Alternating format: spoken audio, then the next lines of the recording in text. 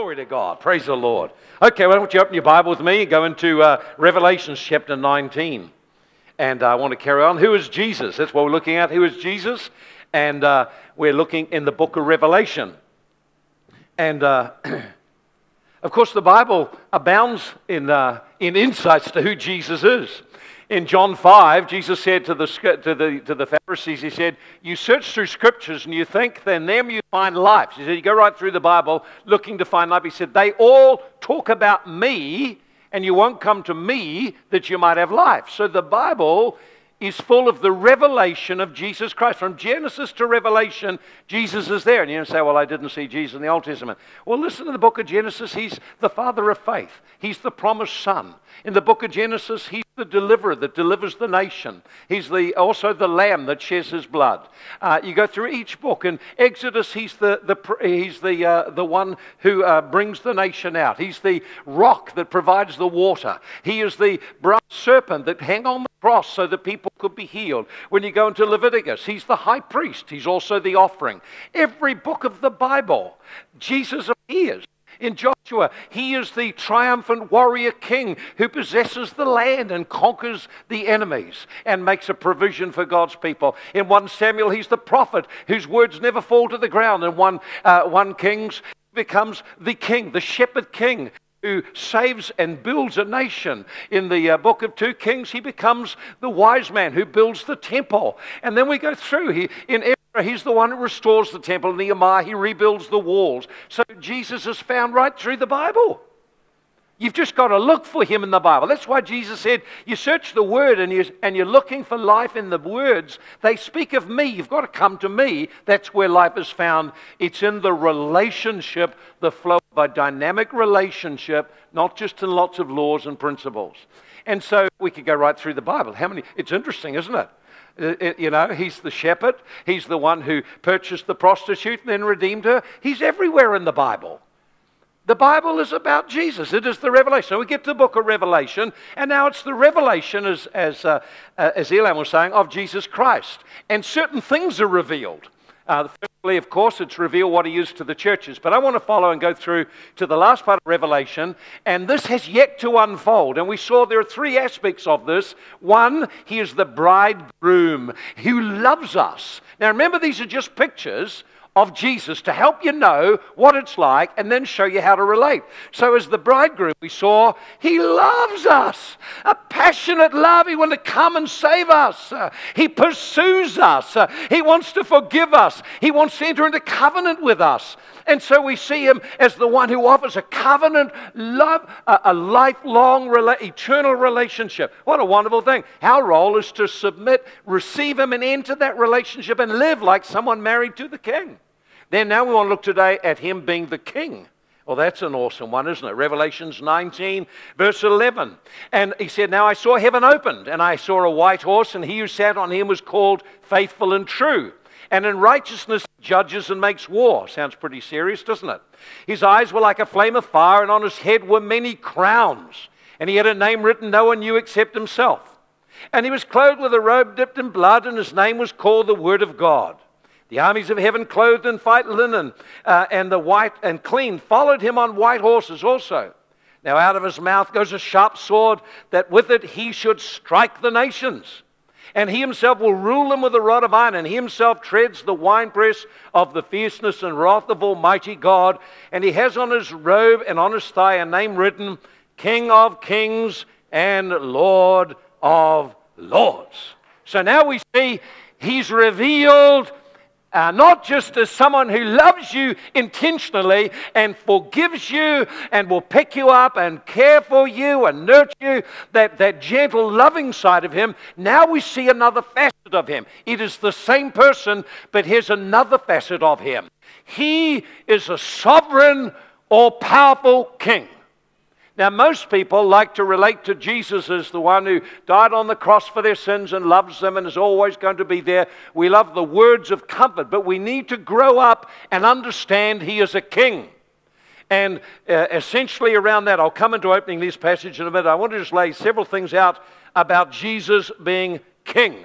Firstly, he is king over a kingdom, not a democracy. It's not about my ideas and what I think, and I think this and I think that. Jesus is king over a kingdom, a realm of rule. And the only place in all creation that is rebelling against that rule is this planet we're on. The contention globally is about who will rule. Jesus said in Matthew 28:18, all authority in heaven and earth is given to me. You say, well, I don't see it. That doesn't mean he doesn't have it. You don't see the air either. It doesn't mean it's not there. What we haven't seen is the exercise of that authority in a global scale. We've seen it in a local scale, but not in a global scale. So Jesus came as the servant king, but now he will come as the conquering king. So the Jesus you read about that came the first time, don't think he's coming that way the second time. That's not true. It's not how the Bible reveals him. Second thing about him being a king is he's established a government. There's a government in the heavens, and he's delegated government to angels. He's delegated government in the heavens and in the earth. So every time you engage, every time you encounter an authority in the earth, you are encountering the government of God.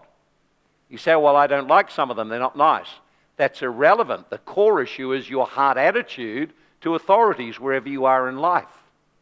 If you understand he's the king of a kingdom and you're in the kingdom, Romans 13 says, submit yourselves to those in authority because God has ordained or put them in these places.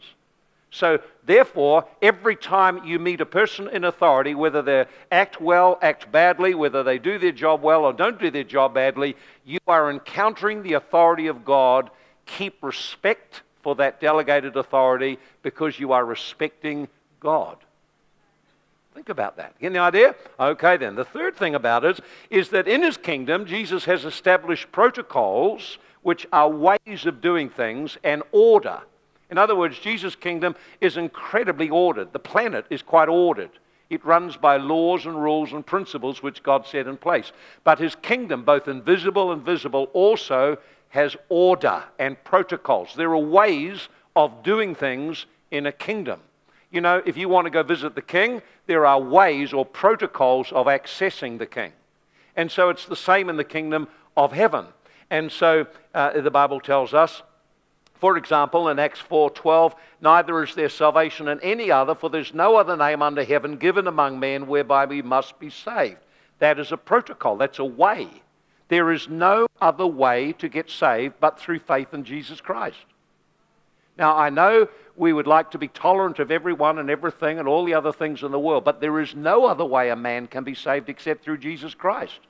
God has set his protocols in place. He set his order in place. Here's the protocol for salvation. Acknowledge Jesus Christ. There is no other way. He said, I am the way, the truth, and life. No man comes to the Father except by me. So God has set things in place. And not only that, he has set the way you can access God. There's a certain way to access the presence of God. If you don't follow God's way, you don't enjoy the access to his kingdom benefits and privileges.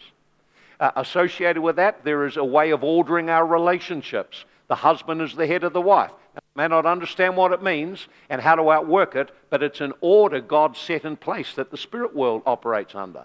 God has set things in order. He set principles in place for us to govern our life, principles for your finances.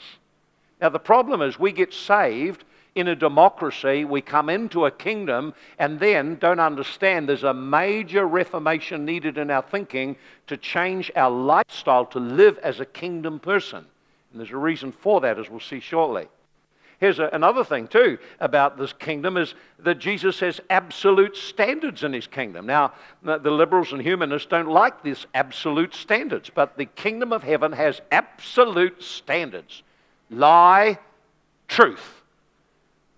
Holiness, uncleanness. There's absolute standards in his kingdom. And this is the issue that humanism has brought, is to dilute down absolutes until you're wishy-washy, and it's, well, I feel this and I think that, and in this circumstance this and that circumstance that, all this whole area of humanistic thinking. There are absolute standards. For example, God makes it very clear. If you just read, here's an interesting example. I just read in 1 Corinthians, in chapter 6, I'll just read a little bit of a verse. Look at this. And he says, verse 9. Do you not know the unrighteous shall not inherit the kingdom? Huh? Be not deceived. In other words, don't get this one wrong. Fornicators, idolaters, adulterers, homosexuals, sodomites, thieves, covetous, drunkards, revilers, extortioners, none of them will inherit the kingdom. It's simple. If you're doing those things, you won't inherit things in the kingdom. It's as simple as that. In other words, God has some clear absolutes that we don't negotiate over to suit ourselves. There are non-negotiables in the kingdom.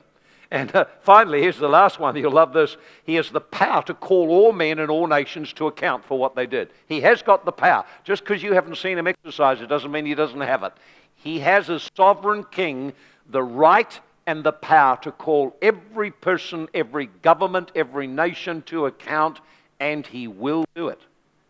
That's an interesting thing. In Revelations 20, verse 12, I saw the dead, small and great, stand before God, and the books were open, and all were judged, small and great.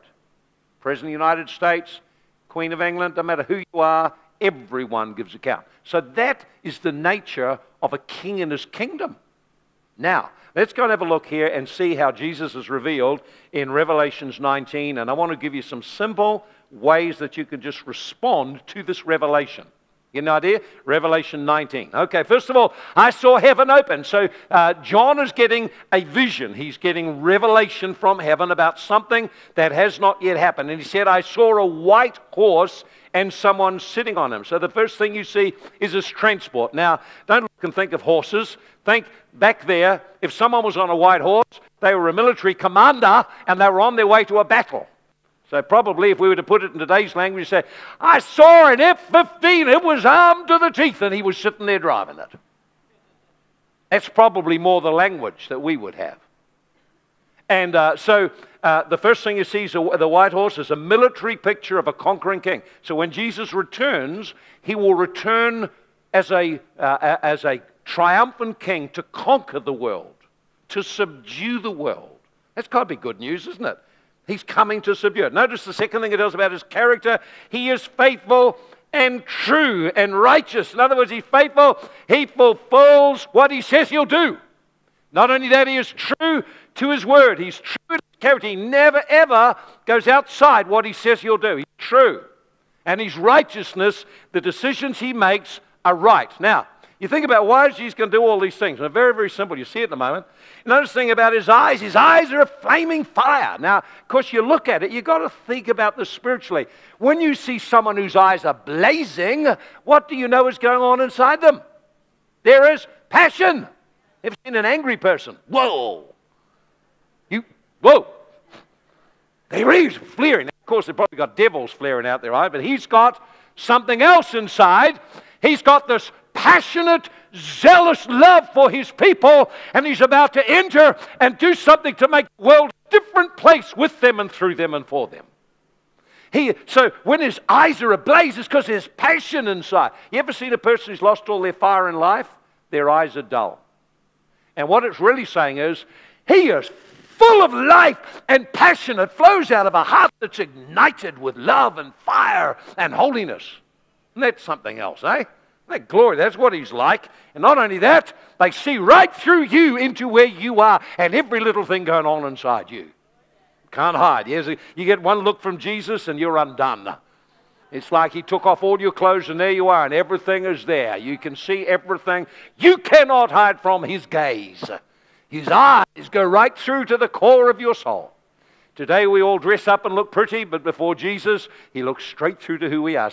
Next thing you notice is his head. On his head are many crowns. Word crown is that of a victor, someone who's fought a battle and triumphed. And on his head are many crowns. What you've got to realize is that is a picture that he has fought many, many battles, and in every one he has triumphed and won the victory. You want to follow someone who won, not someone who lost. He's won the victory, and he's won the victory in battles. He's skillful at war and winning battles. You've got a financial battle, he's won that. You've got a marriage battle, he knows how to handle that. He's having them all the time with his bride. Think about that. Come on. He's having them all the time. You got a battle with people, he had many of them. He knows how to conquer battles with people. You got people rejecting you, oh, he knows how to conquer that battle too. You're feeling depressed and down and rejected, oh, he knows how to deal with that. You had some devil sitting on you like a monkey clawing into your ears, he knows how to conquer that one. I would want to follow someone who's won the battles. And so he's portrayed, oh, many crowns. Hallelujah. And that's why it says, when you come before him, here's the protocol of heaven. When you come into his presence, you know what you do? You take your crowns and throw them at his feet. In other words, acknowledge you got the victory and he gets the honor. See, the picture language is to help us engage with heaven, engage with God. So this is this wonderful king. Man, oh man. And his clothes, notice this, his names. No one knew his name except him. You think, well, what does that mean? I know his name. His name's Jesus. No. Listen, what it means, when it says no man knew his name, this is what it's meaning. The name speaks of the nature, what a person is like. So when it says no man knew his name, this is what it's saying. There are things about Jesus you can't even find in the Bible. Only he knows them, and he's going to make them known in the end times. You will be surprised. He is unsearchable. There's so much to be known about him. Not only that, he is also known as the Word of God, because everything he does is in harmony with the Word of God. He never departs from the Word of God. That's why it says in the beginning was the Word was with God, the Word was God. His life shows what it means to live out the written Word of God. His name is the Word of God. What else is he called? The King of Kings. He's the sovereign ruler over everyone. You met a king, he's a king over them. You think someone's important? He's over them. You think someone's got some power? He's over them and more powerful. He's the King of Kings, and like to repeat it, the Lord of Lords. So he's over the whole deal. You've got to understand, this is the one that we are working with. This is the one we are connected. This is the one who loves us. It says here about his armies. Oh, look at his armies. Armies, more than one. There's an army in heaven, angelic army. There's an army on earth. Saints of the living God, his armies. Oh, I love that. And his armies, let's see if I can find it. I'm getting excited here. The armies of heaven, clothed in fine linen, white and clean, followed him on white horses. So it tells how they're clothed. It says, first of all, they're in heaven. In other words, they've learned these are people who are mobilized to flow together for a military purpose of conquest to advance a kingdom in the earth. They are in heaven. That means that they are connected by the Holy Ghost. You are already connected to heaven. And all you have to do is learn how to enter and stay in that realm of the Spirit, and you are part of the army of God in heaven, following this conquering king who wants to advance his kingdom through the world. It's an absolutely amazing picture. And they're clothed in fine linen, which the Bible tells us is the righteous acts. It is the right doing of the saints. White speaks of the glory of God, the life and nature of God. Clean and white and clean. Clean means purity. So now we see very clearly that Jesus is not just coming alone. He's coming and he has mobilized people with a certain purpose. And this is what the purpose is: take over the earth. Take over the earth. We're not to get out of it and abandon it. We're to transform it. But at this stage, we're transforming it by the proclaiming of the gospel. When he comes, it'll be with the raw power of God as well as the gospel. And oh my, when the raw power of God comes, you want to read your Bible and find out what happens to people who stand in the way. Not good. You know, the God of the Old Testament is still our God, and when people stood in his way, there's some horrible things happen. Angel Lord came on one army and a couple of 100,000 died overnight. Came on another couple of guys and fire came from heaven on them. You see, God is not limited in his power. Just because he doesn't use it doesn't mean he doesn't have it. And it doesn't mean he won't hold back forever. This is exciting. You don't have to look at the world and say, oh, it's so bad, it's getting worse. Oh my, read the book of Revelation. Who we are following and what he is like and what he will do. Look at what it says. It says his clothes, his robe. His robe was dipped in blood. He's clothed in a robe dipped in blood. Now, I'm not too sure. It didn't say whether it's his blood or not. So probably it's like this. If you if you are, I guess, you're writing there to a group of people who were used to military combat where soldiers carried shields and swords and they got into face-to-face, close-quarter combat. Now, if you ever see someone come back from that kind of battle, they are covered in blood, someone else's blood. So to me, it just seems to speak very, very clearly that he engages at close quarters. He's not going to do this from distant. He will engage in close quarters in addressing issues in the earth. He will be engaged personally. He'll also be engaged through his body. Here's the next thing it says. What else it do? It tells something else about his actions. What does he do? Here's three things that he does. Number one, he judges and makes war. And he says, it doesn't sound like the Jesus we knew. You're right, but it's still him. He came as a servant king and everyone missed him. Why? Because they're looking for a king who'd come and take over and conquer Rome. Right till the very end, the disciples thought he was going to come and set up an army and conquer the earth. And they got it wrong that time. Why did they think that? Because the Bible tells us he will do that. It's just not that time, but next time. Next time. Next time.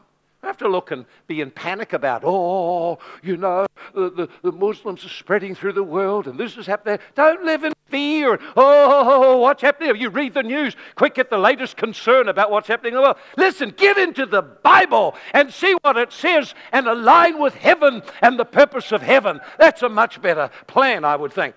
So he judges and makes war. That means he intervenes to put things right. Now, why is he doing this? Because he is a passionate lover of people and he will not stand back forever and allow evil to triumph. He will finally come in and say, I'm putting an end to this now. He will judge it. That is evil and wrong. Repent now or you're finished. He'll make war. War means a conflict between two governments as who will rule and be in charge. So he will judge. He'll look out of love, out of righteousness, and see what is right and what is wrong, and he'll sort out those things by confronting them. It says he'll strike the nations. Now that's interesting. I can't develop all of these, but here's an interesting thought. The nations, that's all the nations. So whatever he's going to do will affect all the nations. There will be confrontation over government over the nations. It says in one place all the kings will be gathered together to battle and they'll all be wiped out in one day. God is going to shift governance in every nation of the earth. Every nation of the earth will experience change in governance. Right government. He will root out corruption. He will root out injustice. He will root out the things that are going on that grieve any good person. He will root them out. And he'll replace people who won't repent with those who will fulfill his will and rule righteously. He will have a righteous government. And you say, well, I find that hard to believe. Listen, there was a day in David's day when there was a righteous government in the earth, in a nation. And it was there to let all the world know how good it is when there's godly government, how blessed a nation is. The Bible says righteousness exalts a nation. Sin is a shame for any people.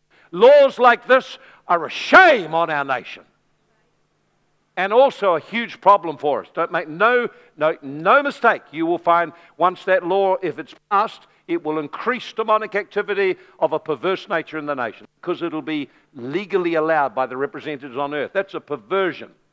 Okay, well, we'll carry on, move on. We did get some hope in here. Notice the last thing it says I picked up there is, out of his mouth goes a sharp sword to strike the nations. Oh, so it's not like he's got a sword in his mouth, he's got a long tongue or anything like that. Listen, this is the word of God. Very sharp, very powerful, very quick. And when God speaks, something happens. Jesus spoke to the tree, no more fruit, and it withers and dies. Jesus spoke to the storm, silent. It was silent. That's the sharp sword.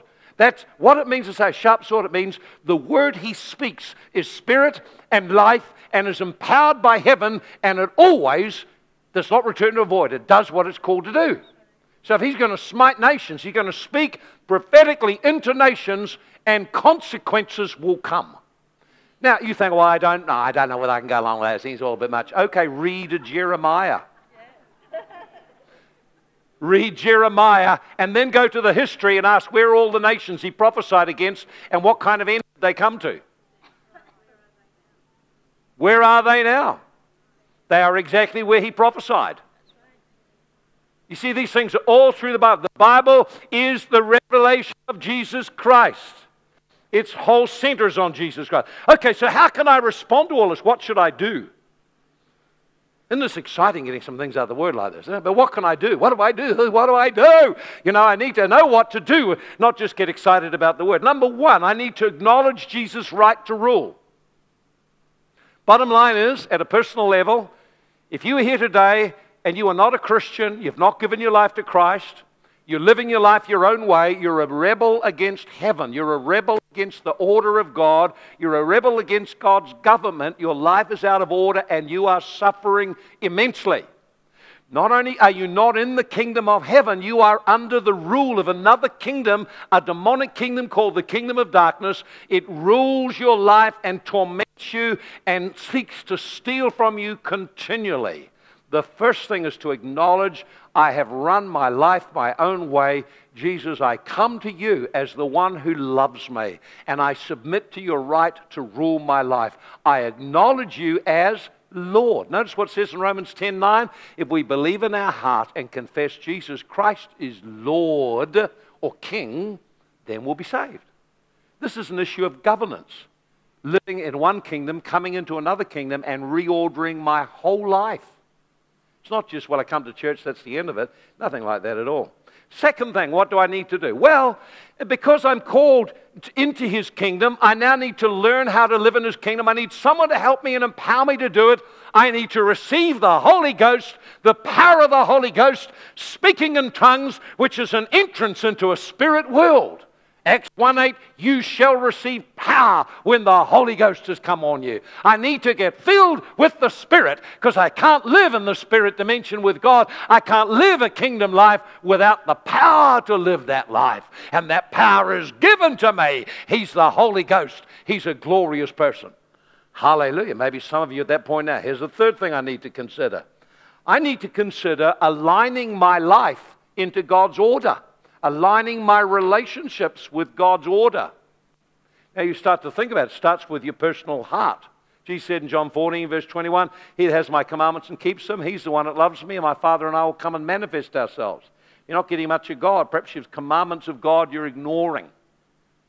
Now notice what Jesus said. If you keep my commandments, that's how you demonstrate you really love me. This is not a legal thing. This is what this is. This is what this is. I looked, I thought, oh man, that's a tough statement. If you keep my commandments, then you love me. And I think if you do what I tell you, then you love me. It sounds incredibly hard, doesn't it? But it's not meant to be like that. In fact, that's actually not what it's about. What He's saying is something like this. All your life, you've thought that doing it your way, you would have your needs met. And it's not worked. So I want you to repent and recognize that the ways you've tried to run your life and manage your life and control your life do not work at all. There is a need to turn from them and in faith believe that aligning with me will get what you are looking for. See? And so what I need to do, if there's a mess in my life, the first question you ask is, where do I need to align up with God and His ways? Repentance and faith is the foundation for living in kingdom life. You say, well, I repented years ago. Ooh, I think you should repent before you go home. Listen, repentance is the continued process of recognizing when I'm living out of my own strength, my own way, my own ability, my own ideas about life, and coming to realize it's not working and it never was going to work, and recentering, letting rid of the idols and recentering on the King and His kingdom, letting my life be aligned with God. Your finances. It's the most vulnerable place. Everyone who finances, money. And you think, whoa, don't talk to me about money. No, because you want to stay not aligned with heaven. But God wants to talk about your money. Why? Because He wants to bless you. He wants you to be aligned with heaven so He can increase blessing in your life and the flow of blessing that comes through divine alignment. This is true of every area of life. This is what God is saying to the churches at this time. All right, and then here's the last one. I'd love to develop this more, but I don't have the time, so I'm just going to put it out here. Here's the last couple of things. We need to learn how to enter and experience kingdom realities. I need to learn how to enter and experience kingdom realities. What do we mean by that? I'll give you a few things now. I need to learn, for example, in Hebrews 4, verse 15 says, let us come boldly to the throne of grace and obtain mercy and grace to help. So I need to learn how to, in my personal prayer life, come near to God. I have to learn that it's by faith, that just in a moment of time, I can just access and step into His presence immediately and feel Him and engage Him. So I need to learn how to do that. It's done by faith. It's done by boldly coming into His presence and believing I'm forgiven. It's done through repentance. It's done through praise and worship. There's a number of protocols, the Bible says, how to enter His presence. Let me tell you this. It is normal for every believer to enjoy access to heaven's presence, the presence of God and the reality of His kingdom. It's a normal thing. If it's not happening, there's something you need to learn to do and something you need to align up in your life in terms of priorities. But that would be normal. Here's, in relationship, I need to learn how to enter the presence of my God and how to present myself. Do you know how to present yourself to Him? That day by day, we're called to present ourselves. There's various parts of you to present to Him. Have you thought about that? And have you thought about when you stand in the presence of a king, how you stand? See, that's what the Bible teaches us about, how to stand in the presence of the King of Kings, because He is the King of Kings. He's calling us to be a king or to rule or have authority in our own area of life. Here's another thing to think about. He's called us to see and hear. Why? Because that's how Jesus lived His life. So it's normal for us as part of this kingdom is to learn how to see in the Spirit and hear in the Spirit. We have courses to help you with that. Here's another thing that would be normal to learn to do, how to receive from God, how to step into His presence and begin to imbibe His peace, because the kingdom of heaven is peace, how to imbibe His joy and to begin to feel it and draw it around your life. That would be something all of us are called to do, because we're in a kingdom now, we have access. Here's another thing you could learn to do, and that is, as you've come into the presence of the King and worshipped Him and loved on Him and done these things, then He wants to teach you how to arise as a king representing Him and speak over your situation, speak over your life, speak over your relationships, make decrees of the Word of God that heaven will back up, to bring your life and those things around you so that God's able to manifest in them. This is exciting, the kingdom side of Jesus. Finally, we're called to share and advance that kingdom with others, to win people to Christ. Go make disciples of all nations. Well, there's got to be something for everyone in that lot. There would have to be something for everyone in that lot. I'll just want you to close your eyes for a moment and just think and let the Holy Spirit challenge you. And I want to just quickly ask you, in what area God spoke to you. It helps, instead of saying, boy, that was enthusiastic, now let's get over to Art Deco and out there the afternoon. Before you do that, just make a decision what God said and how you'll respond. So close your eyes right now. This will only take about 3 minutes to do this, but this is the important part for you. I can feel His presence just so strong right now.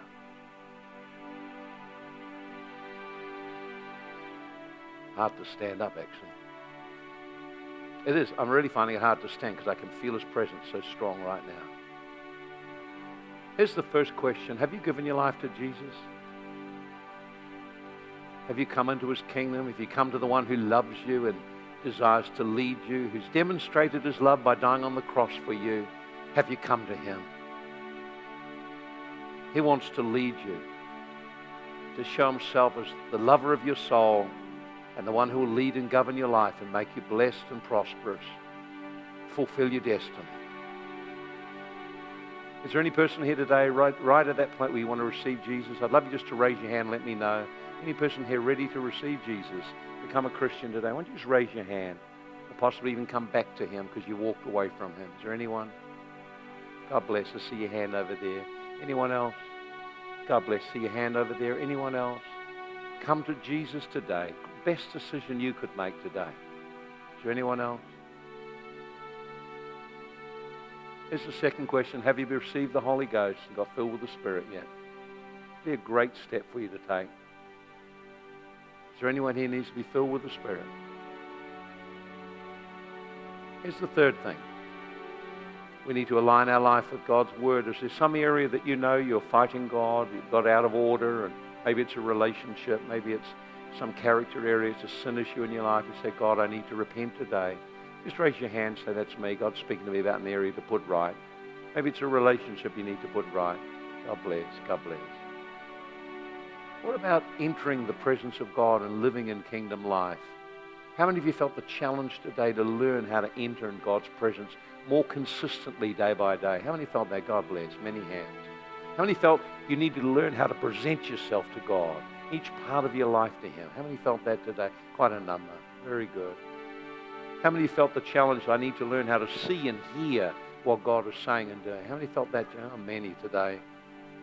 How many felt God speaking to you? You need to learn to stand up and speak and decree His word and start to exercise spiritual authority. God bless. How many of you felt God speak to you? You needed to be more proactive in advancing the kingdom of God by sharing your faith with others. God bless. So many. Father, I thank you today that you are speaking to our heart. We feel your sovereign presence right now. Just as we finish, there are two people put their hand up to come to Jesus. Could you please make your way to the front and stand in front of me? I'd love to just pray with you right now. Take about a minute or two, that's it. There were two hands went up, one over here, I think, and one over there. Would you like to just come? There's a woman over here, put a hand up to come back to Jesus or come to the Lord. Anyone else? There were two people. God bless you, dear. Is there anyone else? If you didn't put your hand up, you can still come. God bless. God bless. Are there others? Is there anyone else today? God bless. Clap. Hey, God bless you. Awesome. Just turn around, stand over here, face me. That's right. God bless you. Anyone else? God bless you, dear. So good to see you. I'm so glad you came up. What's your name? Jolene and Sky. God bless. Is there anyone else wants to join Jolene and Sky today as they make a prayer and give their hearts to Jesus? Anyone else? Please come. Please come. Please come. Right now. Just step up, walk up, and stand here. This will change your life. Anyone else? Righto, church, I want you to help me. Just close our eyes. We're going to pray a simple prayer. We're going to talk to Jesus. When we pray, He will hear and He will respond. So I want you all to just help these ones at the front, Jolene and Skies, as we come and we pray together and open our heart to Jesus. You ready? Listen to me and follow me in this prayer. Make it your prayer. Father in heaven, I come to you in Jesus' name. Father in heaven, I come to you in Jesus' name. Thank you for loving me. Thank you for sending Jesus to die on the cross for my sins. Lord, I've lived my life without you, doing it my own way. Today I turn to you. Jesus, I ask you to forgive all of my sins, to make me clean inside. I receive your Spirit into my heart. I receive you as my Savior and Lord. And I give you my life today. Before heaven and earth I declare, Jesus Christ is my Savior and King. Amen. Lord, I just thank you. Lord, I just pray for Sky right now. Let your loving presence just touch her now, Lord. Let the love of God just flow over her heart and life. Lord, bring peace to the turmoil she's gone through. I just see your life in tremendous turmoil. I feel the Lord showing me there's been this huge injustice, and it's really, really had a deep impact in your life, and you've been struggling. God wants you to know He cares about you and what you've been facing. He understands the lies that were spoken about you and how it's hurt you, how it's affected your relationships and your friendships. God's wanting you to know He will not leave you nor turn from you. He will help you. The Lord wants you to let go, not struggle as you've struggled to prove you're right. Put it in the Lord's hands. He will work the situation out for you. He will help you. While you struggle in your own strength, there's been so much hurt and frustration, and the pain has come to such a level, you're saying, God, I don't know whether I can go on anymore. God says, put it in my hands. Let me work it my way and see what I'm able to do. Touch you, Lord, right now with your mighty power. In Jesus' name. Thank you, Lord. She just fell over because the power of God touched her. Did you feel God touching her and she was weeping? Can I pray for you too? Thank you, Lord. Lord, I just thank you right now for Jolene. Lord, you know her, you love her, you understand her life and her challenges. Here's what I feel the Lord putting on my heart. There God's saying He will never leave you nor abandon you as other people have. I see from when you're very young, I see people abandoning you and the struggle you've had with loneliness. And God wants you to know He is your friend. He was with you in all of those difficulties. He was with you as people turned their back on you and spoke against you. And He wants you to know He will not do those things to you. He is your friend. He says, I'll never leave you. I'll never turn away from you. I'll never abandon you as people have abandoned you. That I'm kind and loving, and it's not my nature to abandon you, says the Lord. Lord, today come upon her. Let your love flow into her heart. You're carrying such grief.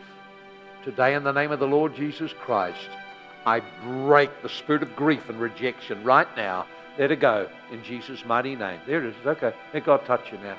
He loves you, dear. He loves you. He loves you.